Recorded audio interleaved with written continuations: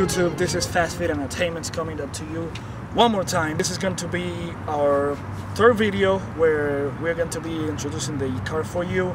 We're going to do a walk around, just that way you can see the ins and outs and all the about of the car. Also, just as a brief reminder, while this mainly is a car channel, I'm going to be bringing to you some workout videos, whether it is in forms of workout tips or nutrition tips. I hope that you enjoyed this video, but without further ado, let's get started and follow me.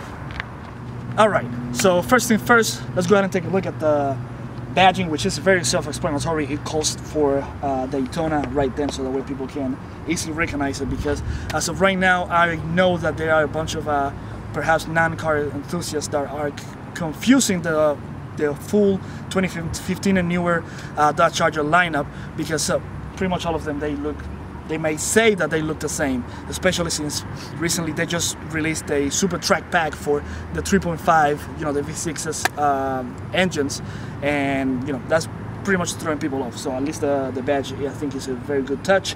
Then we have the headlights, which has daytime running lights, and unfortunately this one did not come with HIDs, but that is something that I would be converting to. As of right now, it has LED bulbs, but the brightness is not, it's not good. So if you order whether it is a Scat Pack or a Daytona with no HIDs and you have halogen bulbs, don't go LED unless you're gonna go the route of a very expensive ones.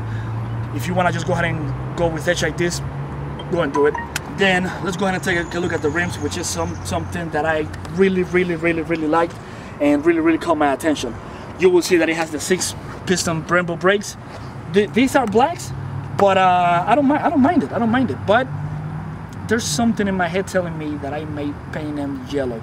You tell me how it looks with the combination of the black rims and the yellow. Sometimes it makes me think of the Porsche Panamera. I've seen some of those with that combination of colors. Go ahead and drop a comment below. Let me know what you think. And of course, as far as the tires, they are the Pirelli P0s summer tires, so they hook up pretty good, I can tell you that. Of course, some more badging calling out for the 392 Hemi. And then let's just go ahead and take a look at the side profile of this car, which makes it look extremely aggressive, at least to my liking and in my humble opinion. And I'm pretty sure that the other owners of the 2015 and newer Dodge Charger will agree with me on that. Then we can see, of course, the rear tires also. I think these are 4 pistons on the back. Yeah, I'm gonna go ahead and say that they are 4 pistons. If anyone has a very more specific spec, go ahead and drop the comment below. I don't mind being corrected.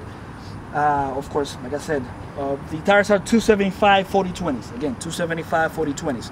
Just for those of you who would like to know that little specifications. Then we can go and look at the rear profile, which I also really liked. And actually, this is the very reason why I decided to go with this, with the Charger instead of a Challenger, because I think this bag looks awesome. Beautiful. The seamless LED lights for the tail lights. Awesome.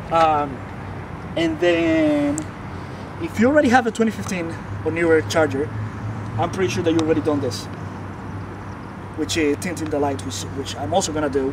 I may or may not upload that video as an instructional video for you guys to see, because like I said, everyone has done that before. Once again, feel free to leave some feedback on the comment section, whether I should go ahead and proceed with an installation video on tinted tail lights or not.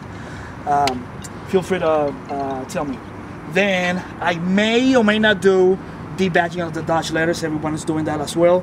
I really like how they look, but of course sometimes we try to be a little bit different than everybody else, so that way you have that taste of uniqueness. But again, comment below. Let me know what you think. And then that's it, guys. Let's go ahead and take one last look at the actual car. It's going to be once again the main feature of the channel. I hope to have much fun in it. and bring you guys along for the ride and the journey. And all right, I really hope that you have enjoyed this video. Leave a like, comment, and subscribe.